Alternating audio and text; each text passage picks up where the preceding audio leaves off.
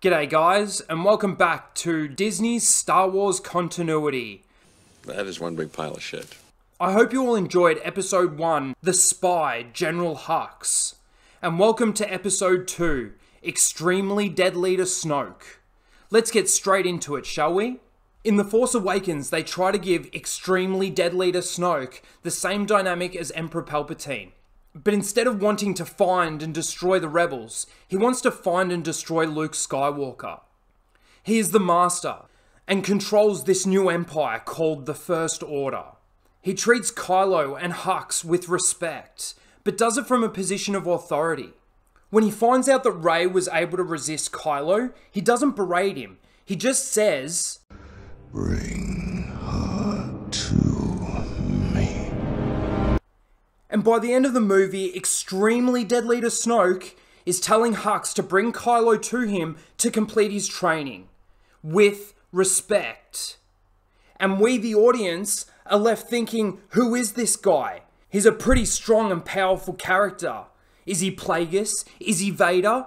Who is he?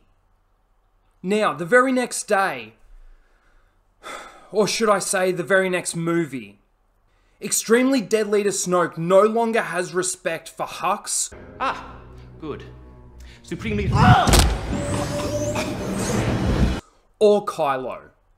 You were unbalanced. Bested by a girl who had never held a lightsaber. You failed!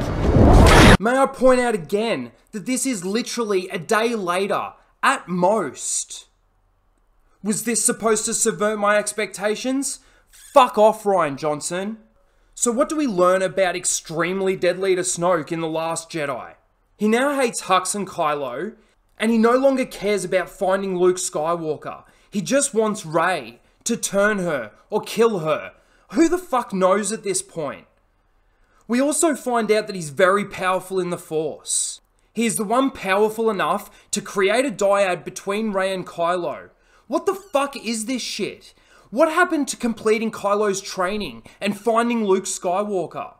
By the end of this movie, Extremely Dead Leader Snoke is extremely fucking dead by Kylo's hand, and Kylo takes over as extremely stupid leader Kylo Ren.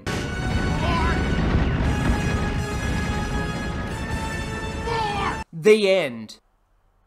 Oh shit, that's right, there's a whole nother fucking movie.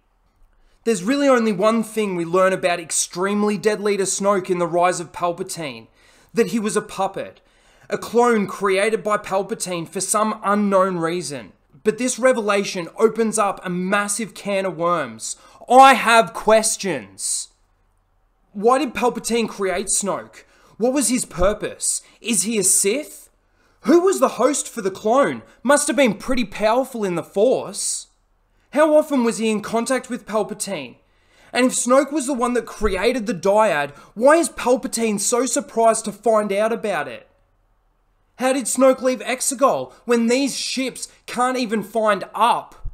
Why did Palpatine send Snoke out to create the First Order and destroy the New Republic or the Resistance or whatever the fuck it is when he had an entire galaxy-destroying fleet? My brain hurts and I still have more questions. But honestly, at the end of the day, you have to ask, what was Palpatine's plan? For a man who was able to manipulate the Senate, destroy the Jedi, and rule an empire, to creating Snoke to rule his empire whilst being in control of the biggest fleet the galaxy has ever seen, and announcing his return to Zed Galaxy, somehow Palpatine returned. Only to tell them that he's going to attack in the next 16 hours. In 16 hours, attacks on all free worlds begin. It's fucking ridiculous. The Palpatine I know would just do it. Do it. Not to mention, how did Palpatine survive this? And this? The dark side of the Force is a pathway to many abilities some consider to be unnatural. Isn't a fucking answer.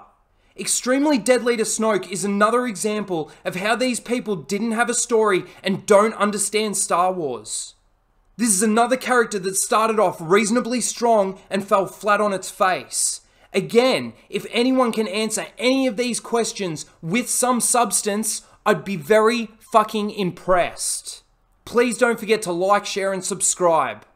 I cannot be betrayed.